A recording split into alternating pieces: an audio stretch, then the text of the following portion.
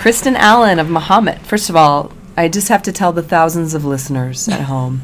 You're laughing at me, Kristin. There could be thousands. I've probably emailed you 50 times in the past few months with various requests, and you have said yes to them all. Let's review them. Number one, I asked if you would be a cooperating teacher for one of our teacher candidates. You said yes.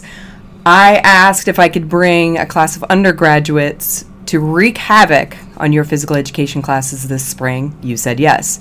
I asked if you would be a guest on this illustrious podcast. You said yes. I asked you if you would watch my two children all weekend while I see 7 to 8 feature films. I said no. You said yes. So thank you so much, Kristin Allen of Mahomet-Seymour High School. Thank you for joining me on Beyond the Gym Floor. Welcome. Thank you. So tell me a little bit about your role at Mahomet.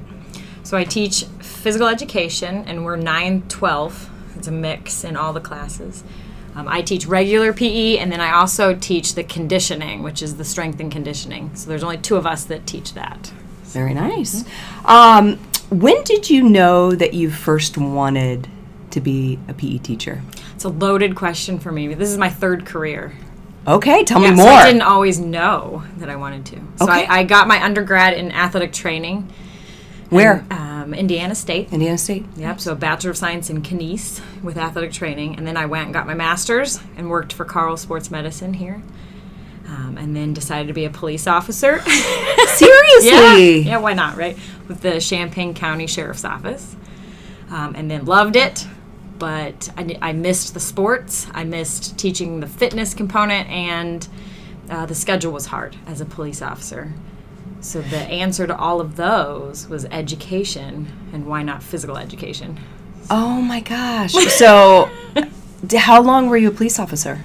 Oh, not very long. Almost 4 years, I think. That's a long time. 3 years, yeah. It felt longer some nights. See, especially on now, midnight. now I want to start a new podcast and ask you questions about some of your experiences as a police officer, because I find that so fascinating. But maybe we'll do that another time. Okay. I'll probably say yes. Okay. You will definitely say yes, Kristin. So that's interesting journey. Yes. That not a lot of people experience. Usually folks realize, and during their undergrad, sometimes even before undergrad, like while they're in high school, oh, I love my PE teacher because he or she is also like a coach and a mentor, and I know I want to do this. So that's an interesting journey. Yeah. I didn't actually have the greatest experience in PE. I waved. I was an athlete. I waved, which I hate that now, right, as a PE teacher. Right. So that was part of it once I decided to switch careers, is to be better. Yeah, to be better. I love that. And I hope that that's something where here at the University of Illinois that we're instilling that among our undergraduate students, is just having some sort of a concept of the new PE. How can we do things differently from the folks from the old guard? And it's a mission of mine to just restructure the way we do things. Yes, and there are a lot of excellent physical education teachers that are doing that right now. Oh, absolutely, without fail. Yeah. And so that's why I'm so glad that we have a teacher candidate with you this spring to learn from you, and hopefully you'll have a positive experience with her. So you just mentioned that you waived PE when you were in high school. So did you have, even at the elementary level, a physical educator who mattered to you? Yes, and that was the one time. It was the elementary who ended up being my high school cross-country and track coach. Oh, wow. Yeah, he moved to the high school and actually taught history, but he taught PE in elementary. We loved it. What appealed to you about him? Very charismatic, the relationship building with all of the students, even at a young age. I mean, and then I'm biased because he ended up being my coach, so I got to know him over a lot of years. Still stay in contact with him and his family. That's great. Yeah. That's great. What would you change about our discipline if you could? So, what challenges do you still feel like you face? Like in PE? Yes. That old school mindset of I'm a coach, roll the ball out. And it's not from necessarily educators or administration. It's the students and maybe parents who experienced that. And it's not a lot, but it's still there. So, but that I use that to motivate me every day, to move past that and to show that it's not, physical education can be a subject that helps all of the other curriculums in the building. Absolutely. And when we look at it that way, it can change a mindset, which... Do you feel like you're still battling that with parents and even students? Do they, or are they buying into what you're selling? Mahomet is great, and I think yes, because it's been that way for a while. The culture's been great with previous PE teachers, but yes, I'll get a few questions like from the students. So how do you become a PE teacher? And then they're shocked when it's the same as a regular like classroom teacher, and just that mindset. Interesting. Of not when we're not in the classroom, we don't assign a bunch of homework, but it's still very beneficial. So. Got it. That's great. What's the most important lesson your students have taught you? To listen, stop and listen to them first, and to give them an opportunity to actually be heard. In any lesson, whether it's small or not, and I'm in the weight room especially, and to hear their experiences, their concerns, their suggestions. That was a huge thing early on. And I know being in the police, that taught me how to talk to people and my relationship building. So education has taught me to listen a little more to what they want, because that's why I'm here. I'm here for them to enjoy movement and to be able to make the decisions later on when they're out of school that will help their body stay healthy and their mind stay healthy. And if I'm not listening to what they want or what they're interested in, then how are they going to relate later on and remember, oh, that's what Mrs. Allen was talking about, like this fitness class or, this. So it comes from them first. Was it difficult to make that transition from, being a police officer, you're kind of a boss in a way, and then you're still a boss, but that listening component was difficult to. Yeah, you had to listen as a police officer, but way different situations. It was. I think I was probably a little more bossy in the beginning. I spoke first, maybe. Right. But it's very similar. It's about talking to people and with people. And building relationships. Like that first elementary PE teacher that you had. So you still use him as a role model in your mind. Absolutely. That's so great. Now, even though it sounds like you are a top-notch physical educator, how do you motivate those who are disengaged? I don't really know. I've been told that I do. I always try to figure out why they don't want to move, in PE, or why first. You have to address the issue and, say, hey, we need you to move.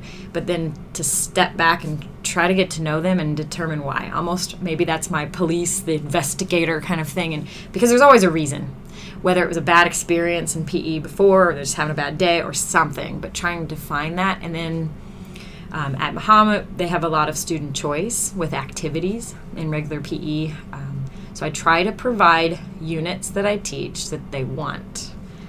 So I'm go out and try to find new ones. So we, bringing new units to the school, getting out of my comfort zone to maybe teach something that I'm not comfortable with, but do the homework, learn it, because it's what the kids want. Have you had success stories? With that? With reaching someone who's previously disinterested? Yes. And it usually, unfortunately, I think with teachers, we don't really find out ever, or it's later on.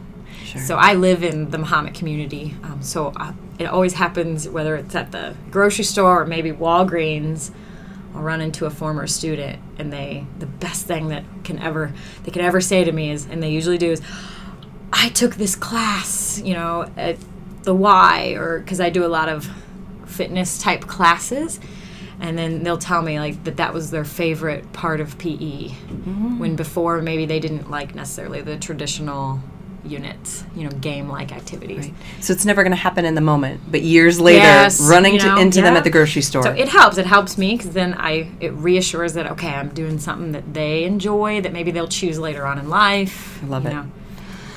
I love it. So any advice you would share for someone who is not considering a career in law enforcement, who they know they want to be a PE teacher as soon as they graduate?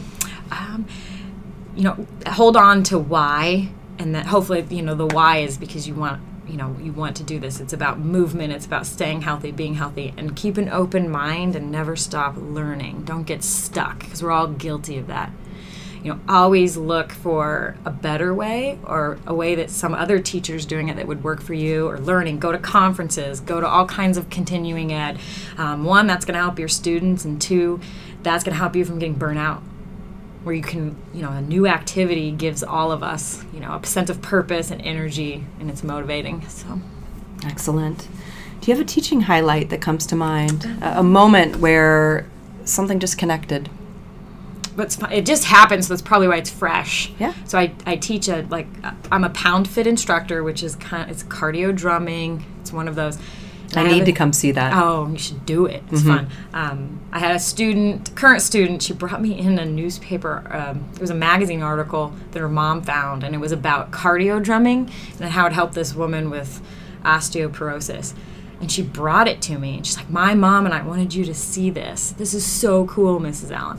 Like, the fact, that was cool. And that just happened, so it's fresh in my mind. No, I love it, because it shows that they're leaving your class and they're still thinking about the experiences they've had. Yeah. And it was a real life. It wasn't a school. It was I think the woman was 41 in the article. I love it. Thank you. So, Kristin, since you're a hometown hero, clearly, the public, especially your current and your former students, need to know, what do you listen to in the car when you're driving? Oh, man. Sometimes it's Frozen 2 because of do you my have kids? 7-year-old daughter. All kinds of music. I have a playlist, my pound playlist, because I'm always practicing my new choreography. So I'm drumming in the car. If you ever see me. What's part of that playlist? What's one that is really good for cardio drumming? Oh, all of it. I knew you would ask me. I had Hit the Road Jack, and don't ask me the artist. That's the great thing about pound. It's all these genre. A little salt and pepper is in there. Nice. Old school. Oh, yes. Love it. Little AC/DC. Okay. You mix it up a little bit. Oh my gosh, yes. It's music. What about your favorite snack? Your go-to? Don't make fun of me. Tuna. Your favorite snack is tuna? Okay, you just failed this entire interview. Your favorite toy as a kid? I don't remember what it was. Those things, the sit and spin or the bouncy. The sit and spin? Oh, gosh. My son loves that, and I can't even watch him do it. I didn't do it correctly. It was usually Henri with a younger sister. Okay. Getting him dizzy. Okay, yeah. I can't even watch my son do the sit and spin. It makes me want to throw up. Your first concert? Oh, my gosh. And you gave me these ahead of time. I did. I know, right? Probably Bob Schneider, which... Bob Schneider. I'm gonna be entirely honest. I don't know who Probably that is. Probably don't, because he's an Austin artist. Okay. But he doesn't. He's not like a huge, but he still like tours. But I've been to a lot of smaller. What is he? Is he country?